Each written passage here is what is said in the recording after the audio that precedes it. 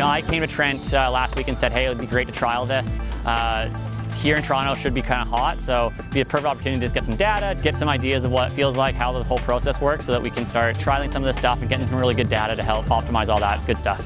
It gives us a really live, pretty much continual data insight into core temperature. And when you're going to be in extreme temperatures, there's limits to what the body can heat up to. Having that type of information in individuals is valuable information. So we're basically looking at the data from the moment that we sort of get to the race course, start warming up, and then start doing all of our pre-cooling. So putting the ice vest on, putting the cold towels on. We use all that to see where we start, how we drop our temperature down before race, and then all throughout the race, the profile of what things look like during the race. After the measurement period is over, I have a little, looks like an iPhone device, and I'll just download the information, and then I take it back and download that into the computer, and we have the entire data set.